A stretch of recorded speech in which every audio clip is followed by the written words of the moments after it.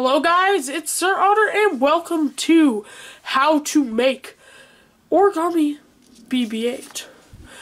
So this is an origami piece that I made a long time ago. It was my first video on the channel, and I decided that I wanted to make it a little bit better.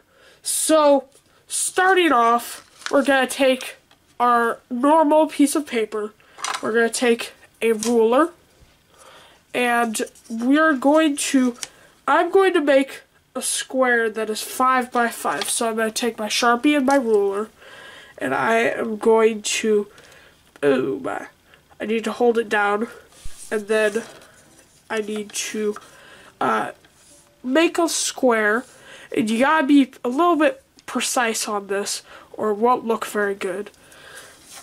And then you take your scissors, like this, like these scissors, and you cut along the line, like so. It doesn't have to be perfect, but I like making mine a little bit better than, I like making mine at least presentable. So, you have to go like this, and this is an okay one.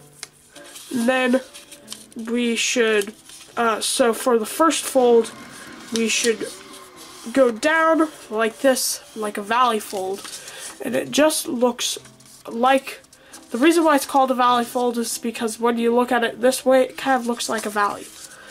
And now, we're going to fold down again with another valley fold, so it'll look like, maybe like some window pane, some windows, panes things.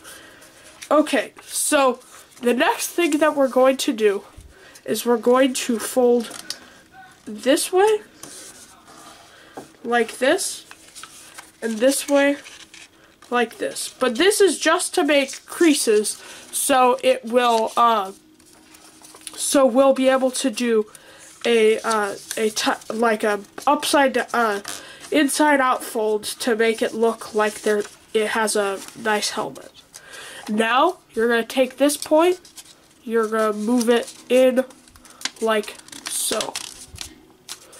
Now, you're going to take this point and move it in like so on the same side.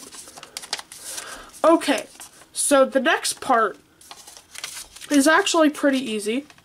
You flip it over, so we're on the backward side, and we go like this. So there's these little folds. It kind of looks like, I don't know what it kind of looks like. It kind of looks like a dude with a helmet. And then we fold, we go back to the back side, and we're trying to make it look kind of circular. So we're going to fold these corners right here, like so. And then we're going to fold these corners to make it so the corners on top where the dome's going to be, to make it look kind of circular. We're not going to make it, we're not aiming to be perfect, because obviously we need to we're going to round it off later. And later is now. So now we're going to round it off like this, just going like this, and you just do a little bit of that. So you take a little, you pinch a little corner, and then you go like this, and just go along and make it a little bit more circular.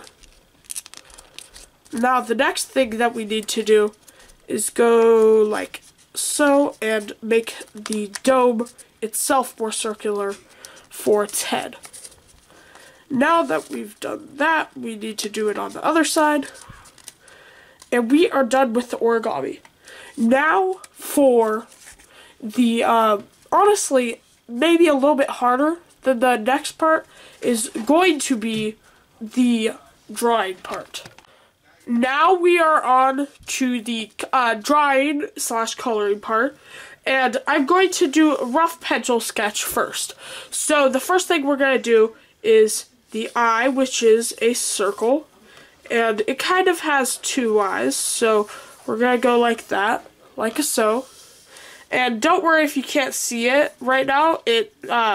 Because it'll be good, because we're going to erase the line marks later anyways. Now we're going to go like that. And this is kind of making like this technically isn't lines that are very visible on the character itself. It's just we're going to make these lines a little bit, we're just making the lines like visible enough so we can see it later when we're coloring stuff in. Now we're going to jump cut until when we're done with the pencil sketching. Okay, so now that we've done the pencil sketching, now it's time to do the inking. So we're going to jump cut again because, and you can pause the video if you want to copy, or you can use a reference image of BB8. So yes, I'm going to do the inking now, which is pretty easy. You just have to draw over your pencil sketch and then erase the pencil sketch afterwards. So jump cut again. Okay, so now that we have done the drawn over with our Sharpie, and erase the pencil sketching, the next thing that we are going to do is color. And I couldn't find any of my orange Sharpies, so I had to use a orange Crayola. And so we are going to be using our black Sharpie, our orange marker, which I would prefer having a Sharpie, but it doesn't really matter, and our pencil. So the thing about this part of the sketch, or this part of the process, is that you kind of can't really jump cut along it because you need to know where the colors are, and like I bet you could jump cut it, but it doesn't really feel as natural as if you don't jump cut it. So these BB8, like, when you think of BB8, you normally think that he does have a lot of orange, but when you look back on the movies or with a reference picture, you realize that he doesn't really have that much orange on him. He has, or you can't, I'm personifying a robot. You can't really give genders to a robot. I mean, you can, but it doesn't really work like that. So yeah, he only does, I'm just gonna use the pronoun he anyways, because I am a guy, so I identify more closely to that. So he doesn't really have a lot of orange. He only has like a few orange splotches places. So like he has orange squares on the bottom of his dome thing. He has 2 orange lines up at the top of his dome. And that is pretty much it for the orange. So we can take our orange and throw it away. Now, the next thing that we're going to do is color in the blacks. Now, I'm going to be using a Sharpie, but you can use whatever you really want. I just like the way Sharpies look. They have like a specific texture, and they also kind of feel good to use. They're not like they're not super dry. They don't dry up easily, but they're not super wet, so they don't bleed too much. Now, we're done with the black too, so we can throw that away also. Now, the last color that we are going to be using is going to be the gray. So we're going to, you can actually use a light gray marker, but I couldn't find a light gray marker, and I'm lazy, so I'm using a pencil. So you just lightly sketch with the pencil. You don't, or color and not sketch with the pencil. You don't actually do anything hard, because if you do anything hard, it won't look as good as this, because this kind of gives a nice marker aesthetic.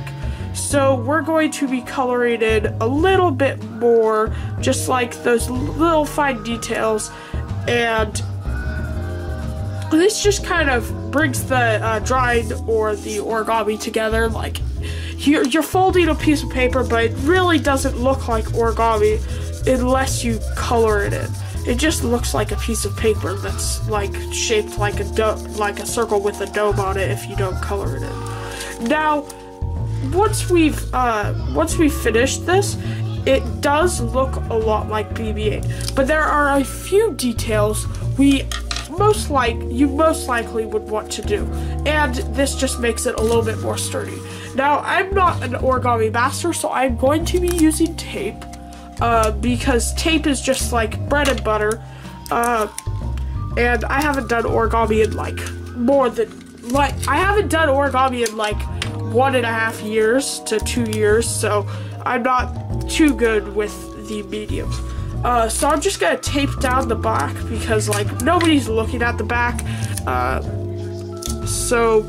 Because like, look at this, it isn't even colored in. I mean, you could do this and then do it again, and then put them back to back to make like a really nice one, but I don't really mind not being able to look at the back. So the next thing we're going to do is I'm a naughty boy, so I took 2 paintbrushes and I cut them apart with my scissors, and this kind of makes it look like an antenna. So now we're going to go in the back and we're going to line it up kind of well. Then we're going to take our tape like so, and we're going to put it over here. Now we go like this, and we're just putting it on top so it kind of looks like an antenna. Now, you can use things like paper, but I kind of like the way the sticks look, because like it kind of reminds you that it isn't the actual character, it's art, or it's like an artsy and crafty character. So now that we're done with this, I just want to remind you, if you liked the video and you want to see more, leave a like and subscribe, because that's the best way of letting me know, and obviously the best way is commenting and saying I would like to see more of this. But like, if you leave a like and you subscribe, that's the best way. That's one of the best ways of letting me know that you want to see more content like this. So I'll see you guys later, and goodbye.